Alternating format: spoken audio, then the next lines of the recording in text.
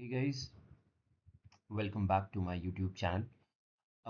Today guys, we gonna start with a new series where we gonna talk about the automation of the various Commvault tasks using the Commvault APIs.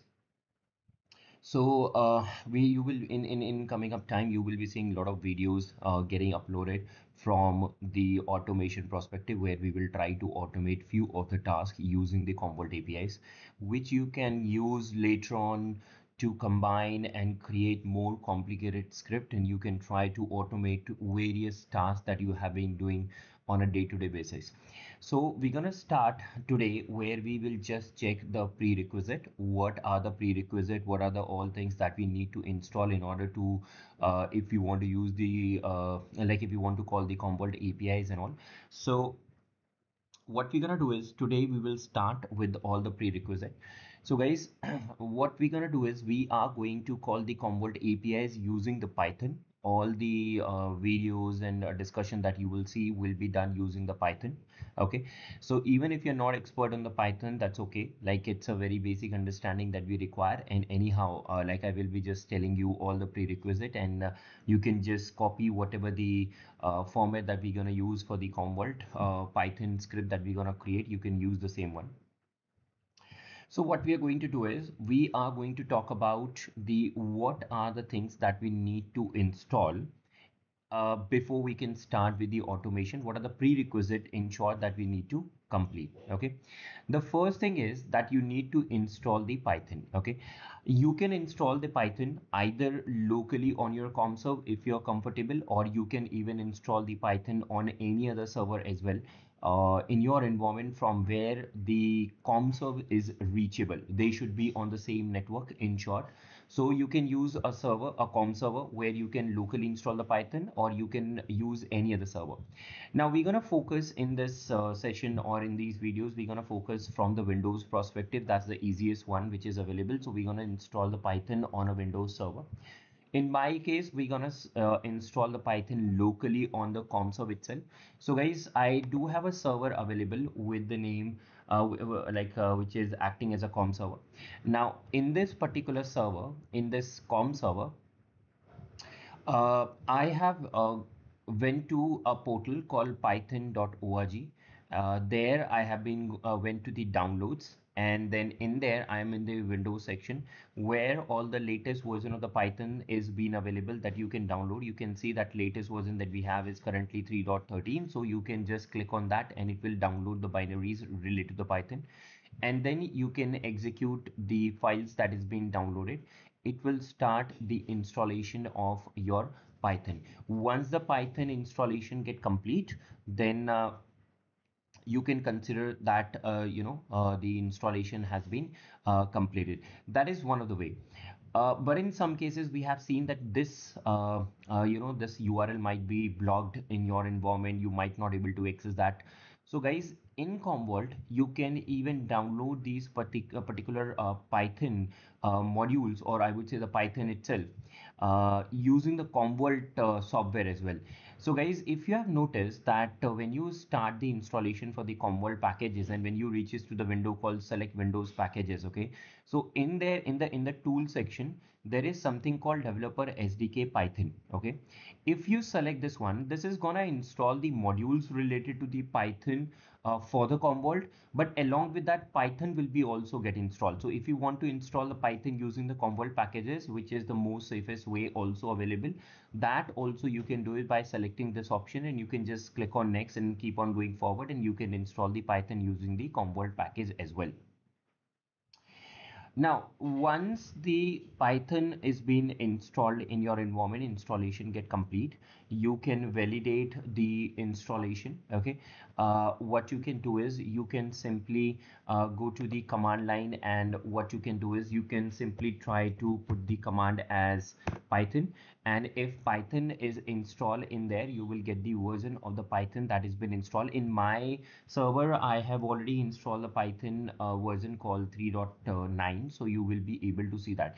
Guys, sometime you might face a problem where it can just give you the error saying that Python is not a recognized command. Like though you have installed the Python in your environment, but still it can give you the error that Python is not an recognized command. Okay.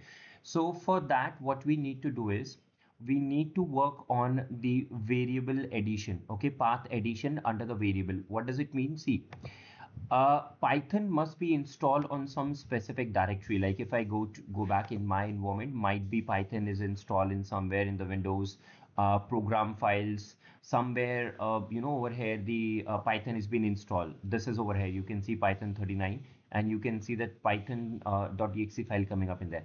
So guys, if you have just done the installation, now what you need to do is you need to what you need to do is you need to browse to that particular directory before you can check this Python command. Like what you need to do is you need to say cd c:/program file/python 39, and once you are there inside that directory, then you will run the command Python. It will work.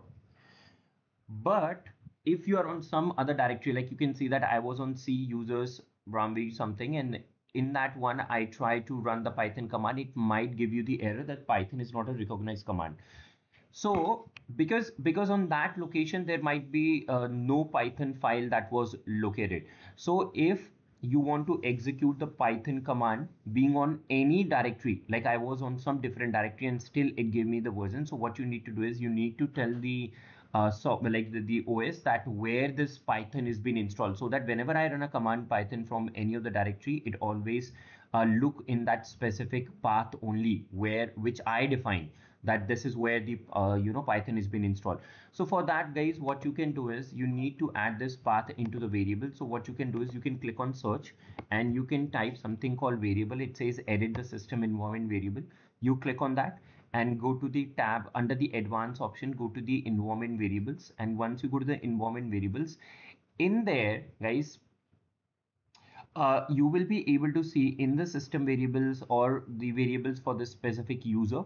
What you can do is you can add the path for your Python as well, where the Python has been installed. So what you can do is you can click on new, and then you can put the variable name anything like Python, something like this, and then you have to define the location where the Python has been installed. So in our case, it has been installed on C program files slash Python 39 something. So that path you have to define in there. Once you define that particular path, click on OK, and that will be visible over here.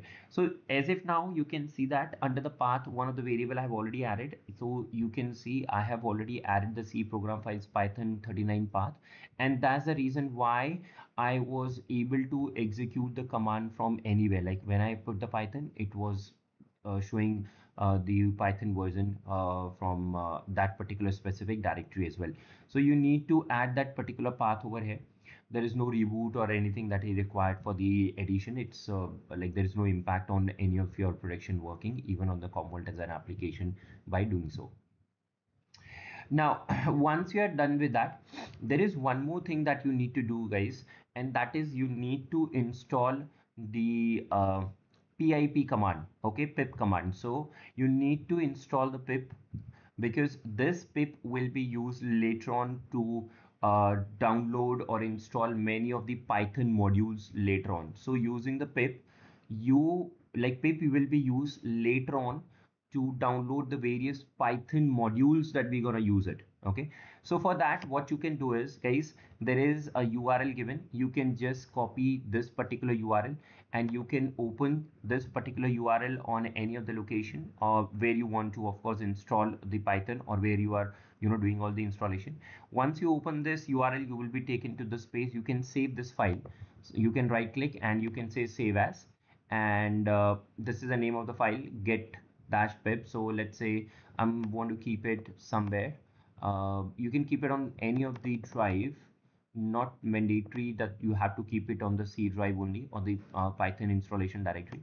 So let's say in the D drive, I will create a new folder and I would say pip something like this, and then open this folder. Inside that folder, I will save this particular file. Okay, now once you have this particular file saved, now what you can do is you can just open a PowerShell in your environment, like on this server. where you're installing. So once you open the PowerShell, what you can do, you can browse to that location. So we know that we have installed it inside the dpip drive, and if you say directory, it can show you what all files you have. So I have this file getpip.py. So now what you can do is you can install this pip by using the command called python space get hyphen pip, the name of that particular file, and hit enter. Now once you hit enter, this is going to execute this particular command, and if there is this pip is already installed, so you can see there was some version of pip that was already installed, it will be uninstalled, and now this latest version of the pip which you have got it to this file will be installed, and now you can see that successfully installed the pip 25.5. okay, so this will be installed, and once this has been installed, now you can validate that as well. Okay, so you can say pip version, which is going to show you the version of the pip which has been there on this one. Okay, so this is the version of the pip which is lying on the on your server. Now, once you have all these particular prerequisite downloaded, like you have Python install, you have pip install, then you have added the Python installation directory into the variables. Now you can call the Commvault APIs using this Python. Okay, and this is what we're gonna discuss. As if now I'm going to give a basic introduction about the Commvault APIs. Okay, so guys, we have the Commvault APIs available, which is being provided by the Commvault officially, which we can use to execute various commands in the environment, or I would say which can be used for performing various operations. Okay, so this API stand for Application Programming Interface. The full form for the API is Application Programming Interface.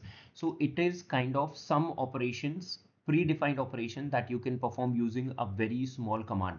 You are not required to know about the programming and all that has been done for that particular command that has been running in the background, but using a very small command, you can actually do the lot of operations. Okay, so what is the difference between the APIs and the command line? We do have a command lines also available.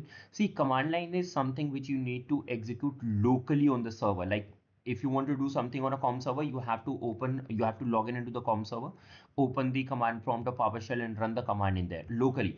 But you cannot execute them remotely. When I say remotely, you cannot take any third server, install the Python, open the command prompt and run the commands in there. That is limited in the command when we use the command prompt or the command which has been available, command line which has been available. But using the API, we can do it remotely as well. We can execute the command remotely. Okay, in many of the cases, most of the cases, it has been done within the network, but in some cases we can even call the APIs or execute the command even over the public IP. That is also been possible in the APIs. Okay, now in the before we can I can show you what all APIs are available in Commvault.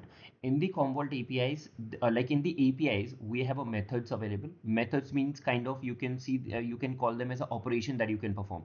There are kind of four operation, or I would say four methods of the APIs available: get, post, put, and delete. Get means if you want to get some information. Okay, like you want to perform some read operation. Like for example, you want to read the list of the clients. Okay, you want to get the list of the backup history or something like this. Post means when you want to create something, you want to create some components in the Commvault, then you're going to use the post command. Put if you want to update some settings. For example, if you want to update the storage policy configuration or subclient properties you want to update, or something like this. And then delete method, where if you want to delete the component. So these are the four methods that is being available that you can perform. Now coming back in the Python, like what, sorry, the APIs, what are the various Commvault APIs available? So guys, for that what you can do is you can very simply, what you can do is in the browser, okay, you can just go to the Google, simple, and type Commvault APIs. Okay, Now, once you click on there, you will see one portal coming up with the name api.commvault.com. And if you click on that, you will be taken to a page which says Commvault REST API documentation and say get started.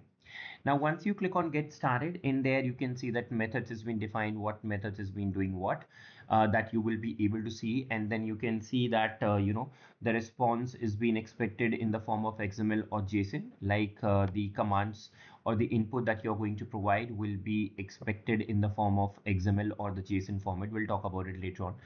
Now on the top, you can click on core APIs. And once you click on core APIs, these are the basic APIs which is being available over here. Okay.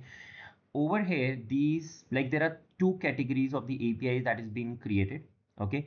One is core API, which is to configure and manage the backup of your workload. Okay. And then you have the partner APIs to configure and manage your MSP tenant and all that. We'll talk about it later on. Okay. But yeah, you can see that these are the many operations APIs that is been available. For example, there is an API is available to authenticate to login into the Commvault environment. Okay. And then, for example, there are protects related APIs available. For example, if you go to the databases and then any database like Microsoft SQL database, and in that, if you want to do any operations like at the instance level, you want to add the what do you call, you want to get the you want to configure the backup for a new instance, or you want to extract the properties of the existing instance, or you want to delete the instance that you're backing up today, or you want to configure or you want to perform the restoration of that particular databases, all that will operations will be available, or that we will be able to do. So in short, using the APIs, most of the tasks can be automated, guys. Okay. Now what we're gonna do is, in the next in the next video, we're going to talk about how we can actually execute any of these particular APIs. We'll try to automate some of the tasks, or we will try to recall these particular APIs and do some of the tasks remotely using these particular APIs, which you can actually use later on, for combining and creating your own high level scripts and all that. So yeah, today this is what I want to give as an introduction. This is what I want to tell you as the basics. Now in the next class, we'll start with playing with these particular APIs, that how you can control these particular APIs and all. Thank you.